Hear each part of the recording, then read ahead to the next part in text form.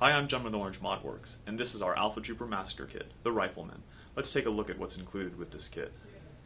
Alright, included with the Alpha Trooper kit is a polycarbonate breech, plunger, bolt sled, 6 kilogram mainspring, O-ring, trigger catch springs, pin for the breech and bolt sled, a backplate, some Orange Modworks stickers, silicone grease, a trigger catch, and a brief installation guide. The backplate only drops in one way if you choose to use it. It's an optional piece, really. So, but if you choose to install it, be careful you don't force it into place. It should fall in pretty easily. Let's see. The breech is a high-strength polycarbonate, but the tip here is a little more delicate than with other blasters. So, you know, it's stronger than stock, but if you wrench it to either side, I mean, it could bend out of shape. So just be careful when you're installing. Just remember that the nose of the Alpha Trooper breech is a little bit more delicate than with other blasters. Okay, so let me show you how to get these pieces ready for installation. Alright, so the first thing you want to do is take your O-ring and install it on the breech, like that, and use the pointy end of the cap for your grease to puncture the seal to open up the grease packet. This one's already open, but yours will have a metal seal, so just puncture it with the cap. Then put a light coat of grease on the O-ring.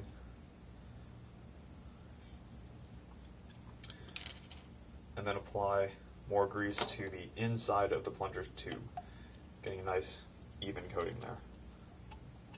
You don't want to just put a lot on the O-ring, because when you go to put the plunger on, the excess will just get squeezed out and won't coat the inside of the plunger. Alright, that's that. And then take your bolt sled and hook the breech underneath and insert the pin. It shouldn't take a lot of pressure to get the pin in, so don't hammer it or anything. Once you get about that far, you can just roll it on a table to get it the rest of the way in. It just needs to be flush. Or you can use the tip of a screwdriver or something to push it in more. Okay, the next step is to attach this priming bar. We don't have any stock Alpha Troopers, and on all of ours we have reinforced this with epoxy putty, and I really encourage you to do the same. If you don't have epoxy, or you don't want to mess with the stuff, you can use any hard drying glue like Gorilla Glue.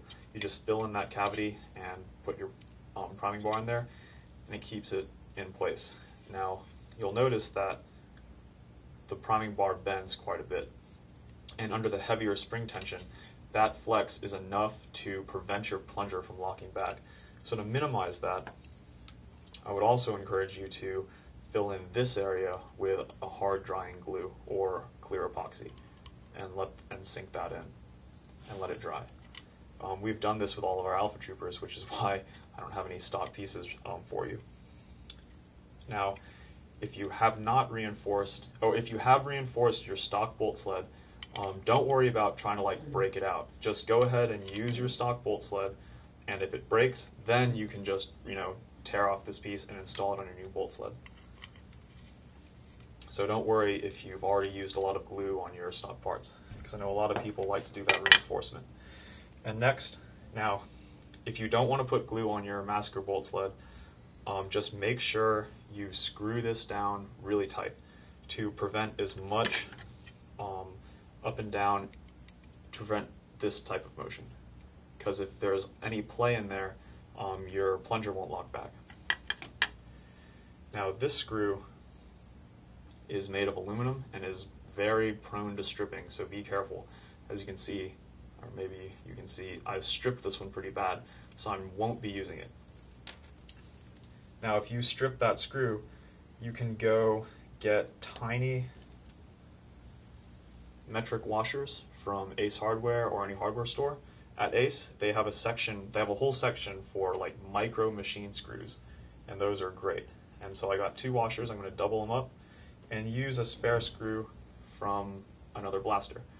Now, if you don't have spare screws lying around, you can also get screws that will fit from Ace in the micro screw section.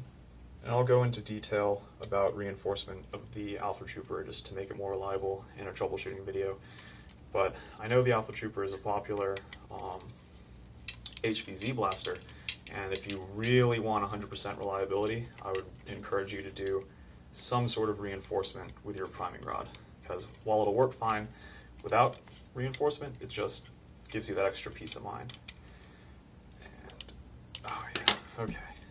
And see, there's no up and down wiggle besides the sled flexing, and no up and down wiggle this way.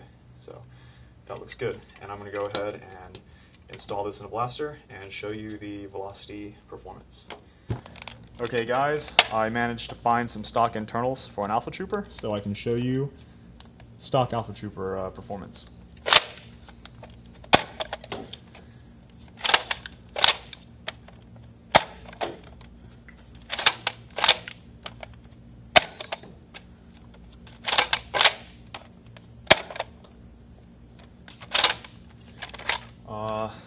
Not too bad for stock. I'm always surprised with the good ranges from the Alpha Trooper, but next let me put that Massacre Kit in there and show you how that looks.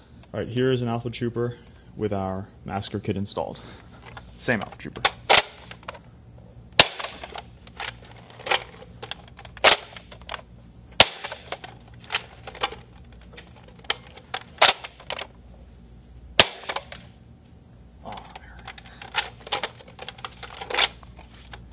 And one more for good measure.